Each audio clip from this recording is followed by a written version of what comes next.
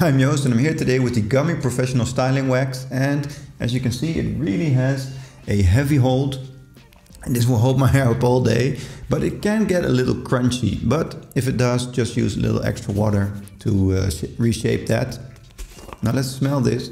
It has a very sweet and strawberry smell, although this won't linger in your hair all day. It will stay in there like for 2 hours. But of course it's about what it will do for your hair. So let's look at that. It has a very thick and sticky consistency, and this will get lumps in your hair fast. So what I like to do is rub this across my hand so it's evenly divided, and then use this in my hair to push it up. This is perfect for that up and spiky look if you want your hair in a very particular way. And with a lot of other products like pomades or gels, I have to grab a little extra and do the back and sides of my hair just to make sure that it stays in place all day. But with this one, I can just go through my hair in one go and everything is shaped very nicely. Now this gives a very wet look, so if that's what you're going for, this one is perfect.